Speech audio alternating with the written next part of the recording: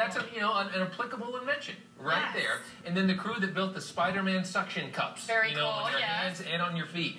Get this.